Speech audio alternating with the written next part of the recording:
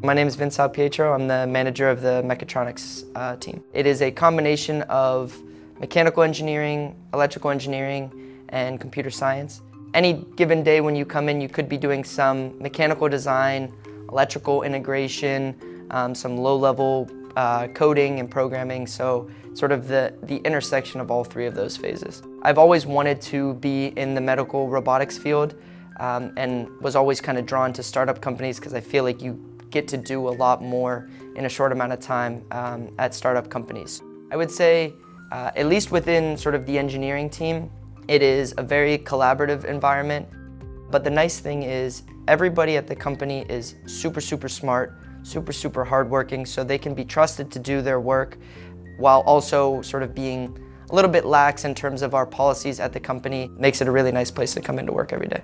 A lot of engineering, especially mechanical or mechatronics engineering, is done outside of cities.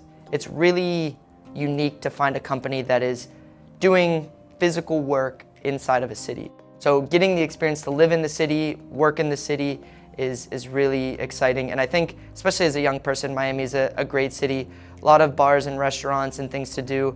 I'm not a huge beach guy, but I am a big golf guy, so being able to golf year-round is really exciting. Every time our product is used, it is used to improve somebody's life in some way. That always drew me to the industry, and then being at Neocis, it's been great to see how we can apply some of that into the dental field. Every time our system is used, every single day, it's affecting somebody directly. It's affecting their health, making things better for them, and directly contributing to better patient outcomes.